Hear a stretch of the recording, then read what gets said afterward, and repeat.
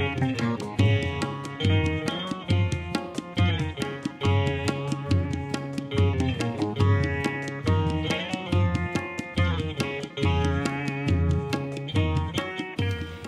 1995, I was approached by Jeremy Mortimer, one of the producers at BBC Radio 4, and he invited me to write a play marking the exit of Britain from India in 1947. 1997 would be the 50th year.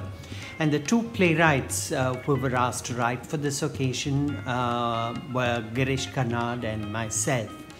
And Girish was a genius, and he had a mastery over history, and I knew that he's going to come up with something really significant.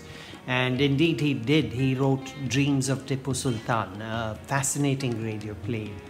And I chose to write something a little bit more intrapersonal, although still keeping the theme of the insider and the outsider. What does it mean being outside, and what does it mean being inside?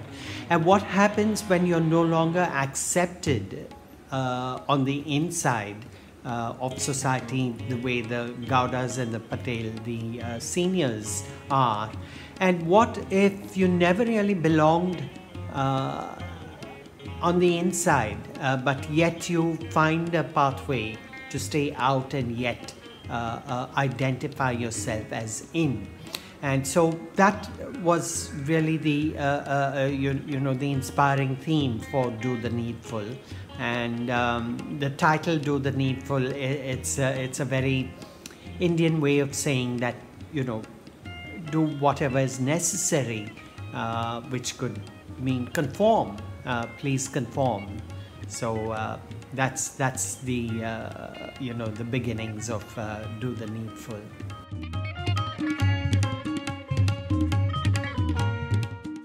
Let me just quote sort of 13th century philosopher, poet Devara Dasimaya, who belonged to Karnataka, the same region that the play is set in. And one of his quotes, he was a Shiva Bhakt, so he said, "When you see a beard coming, you say man.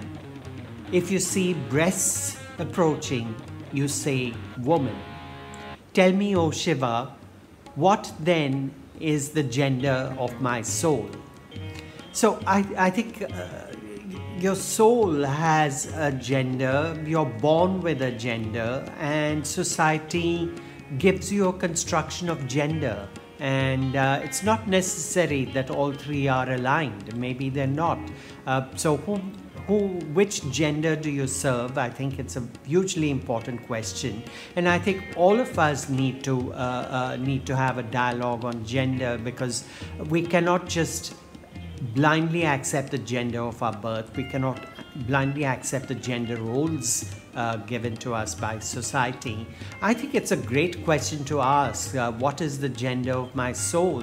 It's as profound as asking, who am I? Because gender is such an integral part of our identity. And needless to say, just as we respect other human beings and other souls who have passed on, I think the same respect needs to be extended to the gender identity of people around us. So I think it's a very, very important subject, and more dialogue has to take place on this.